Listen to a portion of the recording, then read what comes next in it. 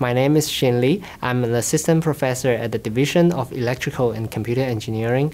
I have been in LSU since 2008. My research area is geometric and visual computing. So basically, we study the processing and analysis of visual data, including like from 2D videos, images to 3D geometries. We want to build a computational platform or system to help human or computer to better understand the geometric data. Geometric data processing is a fundamentally important technique to effective simulation, animation, and visual data analysis.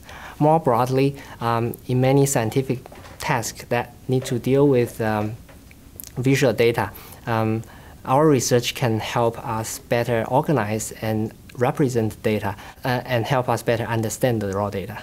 We have been working on a few fantastic applications. For example, in computational medicine, collaborated with a few medical doctors in UT Southwestern Medical Center. We are building the next generation tumor motion modeling and radiotherapy planning system.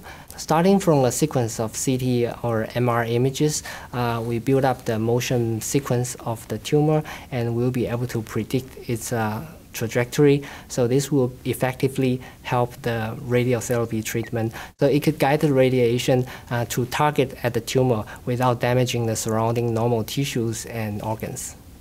Also, another project we were working on, so we have been collaborated with Professor Mary Manhan from LSU Physics Lab and Professor Warren Wagensbeck from the Mechanical Engineering Department in a forensic project. So we developed the geometric and image evidence restoration system so that given fragmented geometries or images, our system will be able to automatically recompose the damaged data. This facial reconstruction is an important task in forensic investigation, but currently it is mainly processed manually. So we are trying to migrating this into a fully digital environment.